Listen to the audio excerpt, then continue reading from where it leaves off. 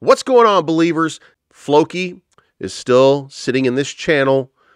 Things are still happening. The Dow is coming. We're all kind of in cruise control for the next couple of days to see what this Dow is going to bring us. The total market cap, by the way, is $425 million on Floki. So I'm telling you, if it goes to $4 billion, and it could go to $4 billion because let's face it, Saitama hasn't delivered on anything on what they've been doing for a period of time right now, and they had an almost $8 billion market cap.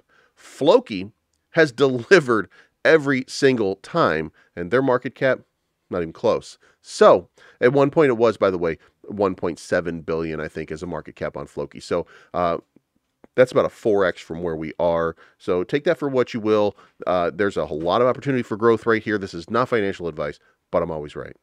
I can't wait till Friday. Everybody's getting sideways. All right, guys, Floki's trading at 49.45. That is, it's about dead even with the previous day. That's a 24-hour window. But in that 24-hour window, there was an up to about 52, 53. That's really not enough with Floki. With the taxes, that's not enough to really play a dip or do anything. So if you're day or swing trading, Floki is not the play for you right now. But if you were into a long-term hodl, there is something that you have to remember. I said this yesterday, and I'm going to have to repeat it today because I want people to understand.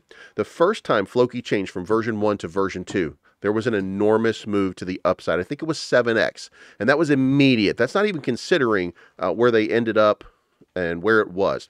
But there was an enormous move of 7x to the upside. Then, when it went from version 2 to version 3, and mind you, version 2 was very, very short-lived. When it went from version 2 to version 3, there was another 4x that came out of that one. So you basically got 11x during what was considered to be a Floki disaster phase. A Floki disaster phase. And here's the thing.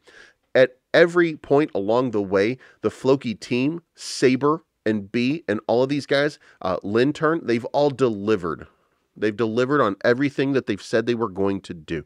And they went quiet not long ago. They went quiet because something was going on. And now we're finding out what's going on. And what is going on is basically pretty simple. Centralized exchanges.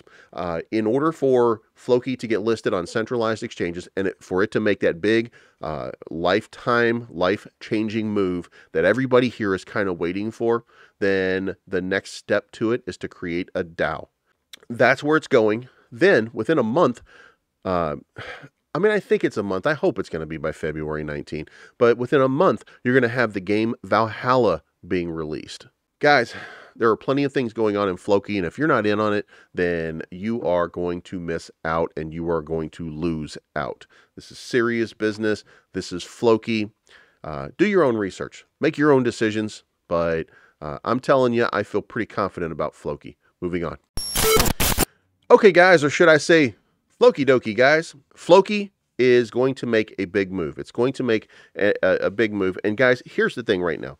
This is a dip that, and I kid you not, a long time ago, when I originally got into Floki, even with this down trend right now, I'm up like 15x.